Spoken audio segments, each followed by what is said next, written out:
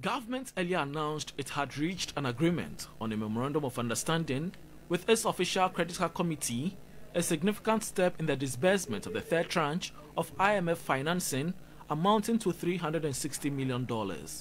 But according to Economist Dr. Saad Idrisu, the funding support received so far is yet to yield the desired results. It's good that we are getting assurances from the IMF that the country may be getting the third tranche payment very soon. But what happened to the first and the second tranche payment? What has been the economic impact so far on the economy? I think that is something that every Ghanaian needs to know. And the finance minister or the finance ministry must be held accountable. Parliament needs to hold the finance minister accountable. The Memorandum of Understanding on Debt Restructuring with its official creditor committee marks a significant step in Ghana's journey to economic recovery after debt defaults since December 18, 2022.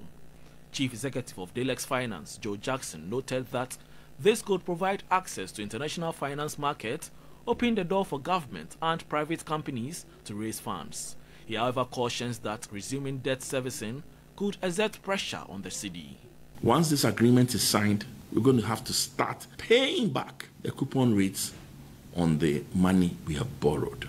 That means we're going to soon get to the point where there's extra pressure on the cedi, because the little dollars that are available, the government is going to have to take some and go and pay those creditors. Good thing, significant event, but like everything else, there's also a dark shadow.